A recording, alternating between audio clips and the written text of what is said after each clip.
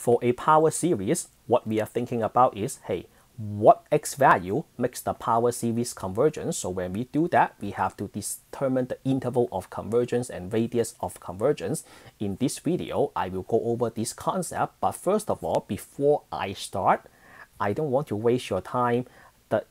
The radius of convergence and interval of convergence makes more sense. So this video makes more sense if you watch the next video first and then come back to this one. So if you take a look at my playlist, I have many examples. Right comes in right after this one. So it makes more sense if you watch one of them. You don't have to watch all of them. Just take a look at how I solve one problem. Just one problem. And then come back to this, and this thing will make so much more sense to you.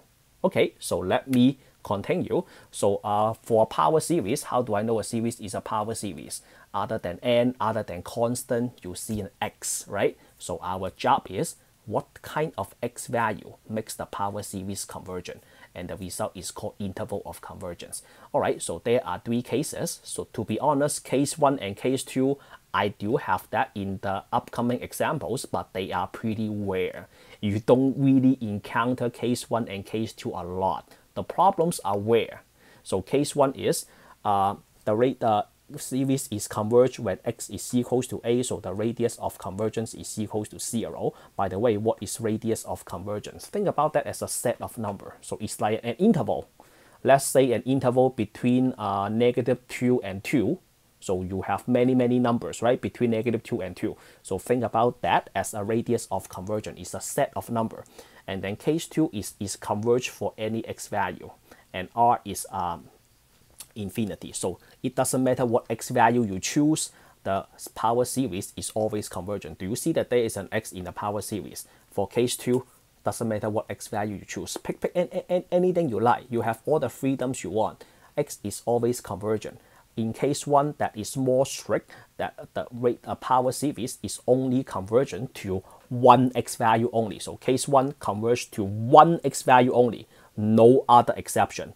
Case 2 is converge to any x value. So case 1 and case 2, they are pretty rare, but case 3, you see that almost in every single problem. So there is a positive number R such that the series converges if the absolute value of x minus a is equals to R. You have that in almost every single problem. So in fact, the first problem in the next video is case 3. So if the absolute value of a minus R, x minus a is less than R, converges if the absolute value is less than R, and diverges if the absolute value is greater than R. So the best way to think about that is think about the geometric series. 0.5 raised to infinity power is equals to 0. So that means the sum is determined by the first couple terms. So the sum is equals to a real number that is converged, otherwise is diverged. All right, so you will see that in the first problem in the next video.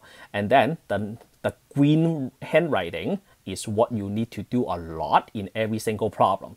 So you will be solving a compound inequality. So this compound inequality, the result represent interval of convergence. So let me review the algebra for you as well. So when you solve a compound inequality, the piece in the middle is between positive R and negative R, and then you add a on each side. So you have a minus R less than x, and then less than a plus R. So the result, do you see that this result is called the interval of convergence? All right, so that result is called the interval of convergence.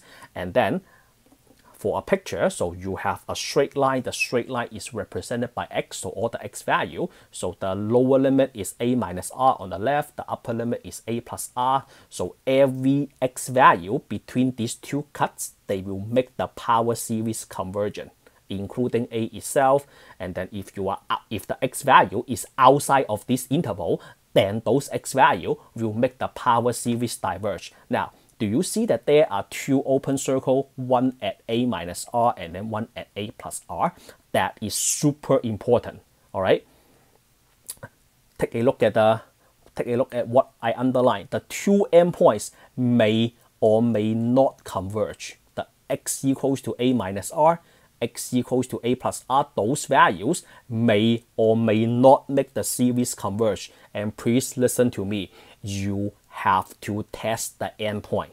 You will see that in the first problem in the next video. You must test the endpoint. Sometimes the testing will take a lot of work. Trust me, in some problem, the testing will take a lot of work. And what about the radius of convergence? The radius of convergence doesn't really do anything. The most important is finding the interval of convergence. So the radius of convergence is half of the interval, right? So think about this. You have one straight line, right? So you have a center and then a line on the left and then a line on the right. What is the radius? The radius is right here, right? So which is half of the interval. We call that radius of convergence. That doesn't really do anything, but it is good to know what it is. All right, so that is the end of this concept. And again, trust me, to understand this video better, it is highly recommended that you go to the next video, watch one problem first, and then come back to this video and you will understand more. All right. So at the end, do you think I did a good job in explaining this to you? If so, let me know in the comment section below. A thank you would be nice. I'm so happy every time I see people write that in the comment section. Like the video, subscribe to my channel. I really want my channel to grow. Thank you all for your help. I will see you all in the next lesson. Signing out for now.